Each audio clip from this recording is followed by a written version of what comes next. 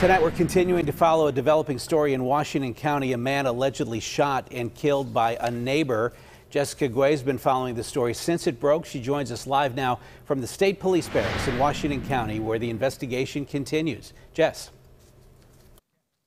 Ken, the coroner says the victim was a man named Jerry Anderson. His family tells me this all feels like a nightmare right now. Investigators say they believe that Anderson was on his riding lawnmower in the middle of the afternoon when his neighbor shot him from behind.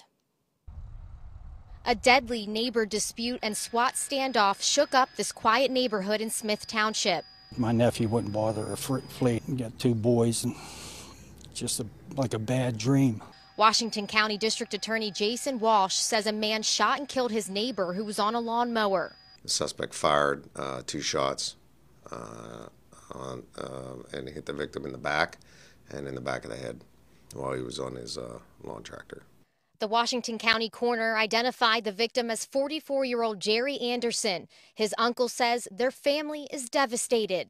I just can't believe it, because my nephew wouldn't hurt anybody. He was a good father, and he worked every day, and it's a shame. Walsh says the suspect went into his house on Lawford Road and would not come out. You can see the man here. KDKA's chopper captured when he came out of the home with his hands up. My heart goes out to the victim and their family, but the police did a fantastic job. All agencies, SWAT, Smith Township, my detectives, Pennsylvania State Police, in not allowing this to escalate into something worse than what it was. The motives unclear, but we're told this wasn't the first dispute. I believe there have been some disputes in the past, none that rise to this level. My nephew's mom and dad lived beside him for years, and they've been having problems with the guy for a long time. Anderson's family will always remember him this way. Just being the guy he was, the person he was, because he was a great guy.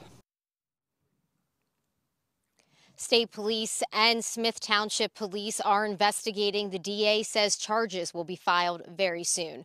Live in Washington County, Jessica Guay, KDKA News.